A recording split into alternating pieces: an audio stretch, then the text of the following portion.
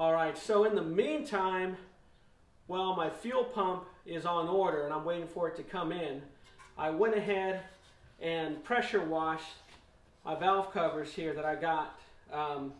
Man, they got a lot of rust pitting on them. I mean, you know, it didn't, when I was looking at the pictures on eBay, I think the closest one in the picture was this one, because this doesn't have any pitting on it. And anyways, they didn't have any close-ups of this one. If they did, I would not have bought these. But I got them cheap, and see if we can get these media blasted, and I'm hoping that they'll clean up okay. And then I think I'm going to go ahead and have these powder coated. The driveline was out of the car when I bought it. It was sitting in the back seat. If you look at the first video, I believe, that I posted, or maybe the second one. So I'm going to work on getting this yoke here polished up with some probably Scotch-Brite and emery cloth. So I want to get this all prepped and ready to go. I may even have some new U-joints put in. I know it's the right thing to do, but again, I'm just trying to get the car started right now and see if I can drive it a little bit. But I may end up doing that. Okay, I just wanted to do a little close-up video for you guys so you can see the surface rust here on this yoke here. So I'm just using some Scotch-Brite pad here, and check that out. It's rust is coming off pretty good. I'm pretty impressed.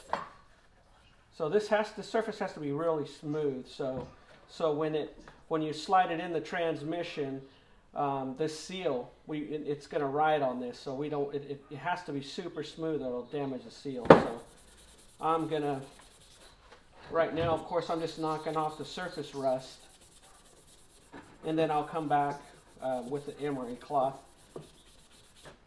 I don't have any on me because my son, I just discovered, used the emery cloth that I had. So, so I just wanted to show you guys kind of what I'm doing here, and I'm going to come back again with the emery cloth later, get it all polished up. This way it looks good, and it's ready to drop in there. What I'm going to end up doing is probably powder coating this, just like I powder coated the Monte Carlo drive lines. So I'm gonna check this car out, man. I'm really excited about it. But first things first, Monte Carlo's priority right now. This one, I'm just going roadkill on it for a little while until the Monte Carlo's done, at least. So not too bad. Okay, I got my new fuel pump in. So let's see if this one works. Before I put it in, I'm going to do the same thing I did to that other one when I was testing it, to make sure that diaphragm is not leaking.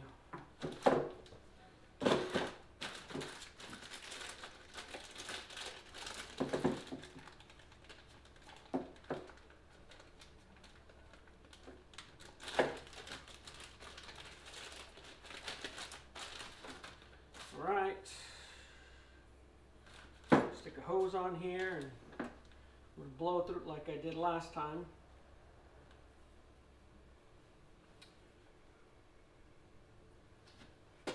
And it's sealed. No air is blowing through. So, as I had mentioned, there's a diaphragm in here that's used to help suck the fuel, you know, when this lever moves.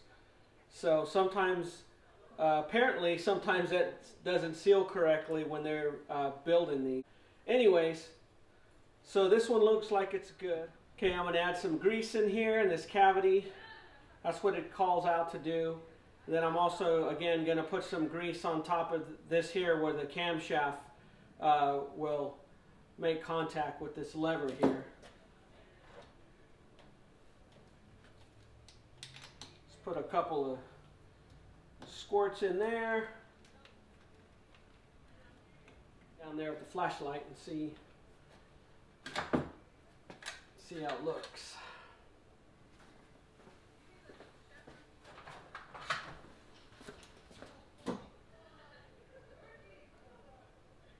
Pretty good.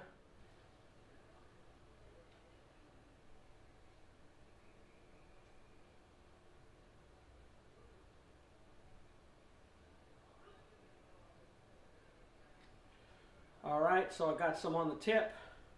Let's get this thing put on.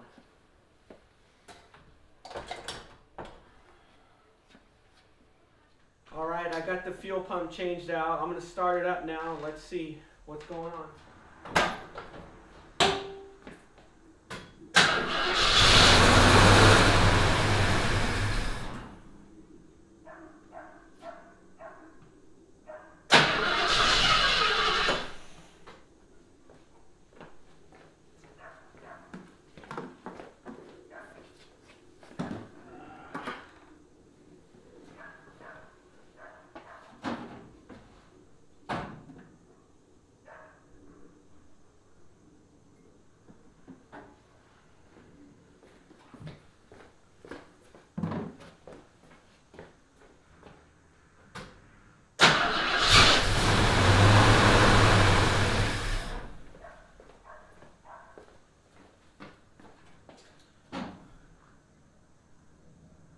This looks like the same problem I was having before. The fuel pump's not pumping fuel. Oh boy.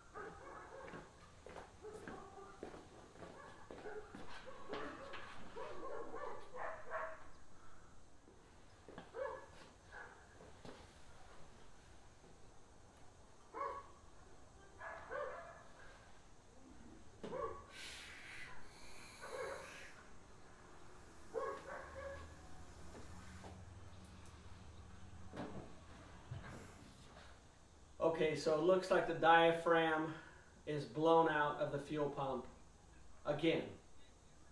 So I just blew through that fuel hose there and it's spilling fuel all over that little leak hole in the fuel pump, the relief hole. So second fuel pump in a row that's no good.